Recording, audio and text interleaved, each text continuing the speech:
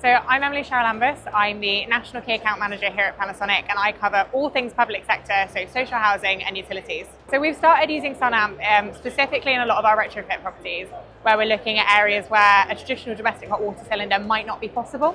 And it's also really great because it enables us to utilise lower tariff rates, and it's really compatible with heat pump tariffs, which is something we're seeing a lot more now.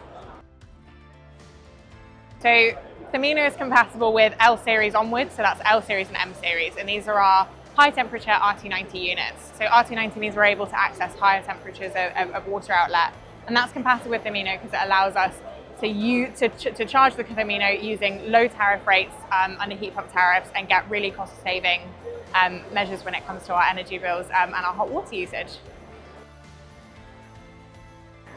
So a lot of the examples that we're seeing this in practice are retrofit properties. So this is areas where either traditional domestic hot water cylinders aren't possible because of sizings, or where we want something to be able to boost and use this effectively as like a battery storage method. But retrofit's largely where we've been seeing it taking off and being really, really beneficial.